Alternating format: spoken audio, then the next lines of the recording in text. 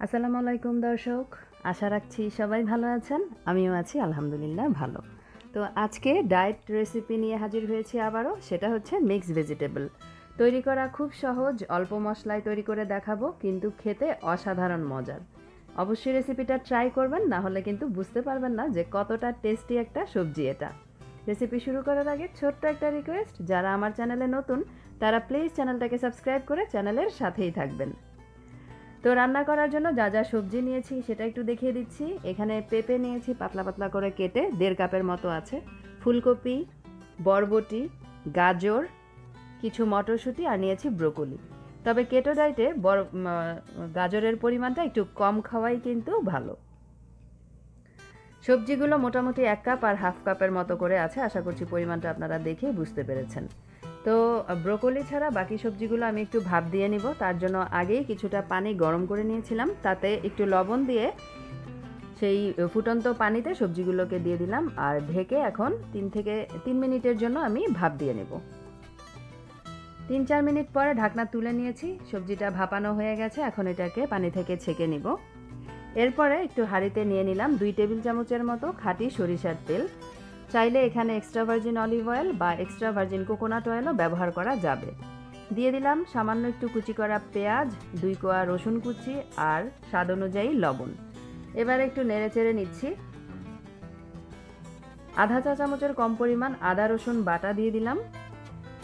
সামান্য একটু পানি দিয়ে দিলাম। অল্প একটু গুঁড়া মশলা অ্যাড করব, তার জন্য যেন মশলাটা পুড়ে না ওঠে। কেটো ডায়েটে কিন্তু মশলা খাওয়া যাবে, কিন্তু মশলার পরিমাণ অবশ্যই কম খেতে হবে, কারণ ডায়েট ছাড়াও আমাদের স্বাস্থ্যের জন্য আসলে মশলার পরিমাণ কম খাওয়াই ভালো। তো হলুদ, মরিচ, ধনে আর জিরার গুঁড়া দিয়ে দিলাম। সবগুলোই দিয়েছি 1 চা চামচের 4 ভাগের 1 ভাগ পরিমাণে।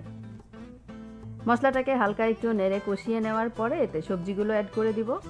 প্রথমেই আমি ব্রোকলিটা দিয়ে দিচ্ছি, এরপরে ভাপিয়ে রাখা সবজিগুলোকে দিয়ে দিব। আর আজকে যেই পরিমাণ আমি সবজি রান্না করেছি এটা কিন্তু 2 বেলার জন্য রান্না করেছি। লাঞ্চে বা ডিনারে এই সবজিটা অর্ধেক করে আমি 2 বেলায় খাবো, আর সাথে তো মাছ অথবা চিকেন, সালাদ আর থাকবে লেবু। পরিমাণ মতো সবজি, মাছ, মাংস খেয়েই আসলে পেটটাকে ভরতে হবে। কোনো ধরনের কার্বোহাইড্রেট খাওয়া যাবে না, যেমন ভাত বা রুটি জাতীয় কোনো কিছুই খাওয়া যাবে না কেটো ডায়েটে। সেই কারণে সবজি আর মাছ বা সালাদ দিয়ে আমাদের পেটটাকে ভরে খেতে হবে, এই আর কি। তো সবজিটা খুব ভালোভাবে মশলার সাথে নেড়ে মিশানো হয়ে গেছে। এখন এতে আমি সামান্য একটু পানি দিয়ে সবজিটাকে আরেকটু ঢেকে রান্না করব, যেন তেল মশলাটা সবজির ভিতরে যায়। বেশি সময় রান্না করব না, 3 থেকে 4 মিনিটের জন্য আমি ঢেকে রান্না করেছিলাম। এই যে দেখতে পাচ্ছেন সবজিটা কিন্তু প্রায় হয়ে গেছে। সব সবজি সুন্দরভাবে সুসিদ্ধ হয়েছে। এখন এতে একটা কুচি করা কাঁচামরিচ দিয়ে দিলাম, ব্ল্যাক পেপার পাউডার দিয়ে দিলাম সামান্য 1 চিমটি পরিমাণে। নেড়ে নিচ্ছি। কিছুটা ফ্রেশ ধনেপাতা কুচি ছিটিয়ে 2 মিনিটের জন্য ঢেকে দিলাম। এই তো হয়ে গেল। এখন একটু নেড়ে চেড়ে চুলা থেকে নামিয়ে ফেলবো। আর প্রিয় দর্শক, আপনারা চাইলে এখানে অন্য সবজিও কিন্তু ব্যবহার করতে পারবেন, যেমন লাউ বা বাঁধাকপি, এই টাইপের সবজিগুলো যেগুলো কেটো ডায়েটে খেলে কোনো প্রবলেম নাই, সেই সবজিগুলো আপনারা চাইলে অ্যাড করতে পারেন।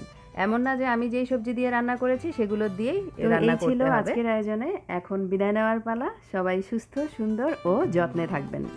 বিদায় নিচ্ছি। আল্লাহ হাফেজ অ্যান্ড হ্যাপি ডায়েট।